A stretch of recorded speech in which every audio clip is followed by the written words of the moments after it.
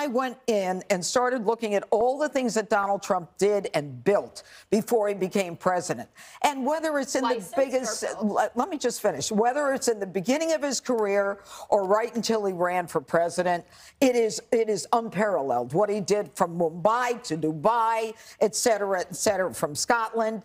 And then when he was in the White House, he talked about, you want to talk about what he built? He rebuilt the economy. You talk about 1 or 2% of African Americans, they got jobs more than they've ever had under any other president. That's not true. Let me finish. Evidently, Trump helped his supporters finally be able to see color.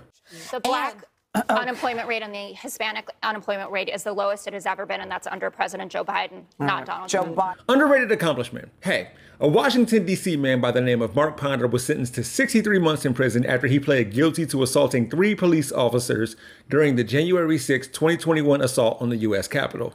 Ponder, a 56-year-old black man, was arrested in March of 2021 in Washington and pled guilty in April to assaulting, resisting, or impeding officers using a dangerous weapon. According to CBS News, federal prosecutors said that on the afternoon of January 6, as the mob of former President Donald Trump supporters descended upon the Capitol, Ponder swung a long, thin pole at a U.S. Capitol police officer responding to the rioters in the building's West Plaza. With that said, you think you were singled out because you're an African American and particularly a MAGA, you're a Trump supporter, you're a patriot, you're a veteran? Do you think you were singled out because of that?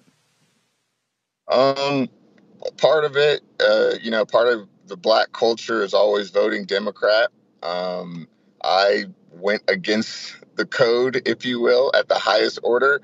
And so the district attorney decided she wanted to send me what we call as a Negro wake-up call. And she dialed the wrong number because it didn't go through. Harrison Floyd. If he wasn't a Trumper, Steve Bannon would say he has a victim mentality. Floyd was the only defendant in the Georgia 2020 election tampering case against Donald Trump to be held without bond after surrendering to authorities. And seeing how his situation, along with Ponder's, lets us further know that systemic racism against black people in America is real, the Jeanine Pirros of the world simultaneously can't acknowledge that, while not claiming to be a victim themselves, so the injustice is pinned on political ideology instead of race. Otherwise, race isn't a problem in America or something like that. Conservatives don't even see it unless it can be used to prove that Trump was a good president, or the Republican Party has diversity, or the left is the real racist.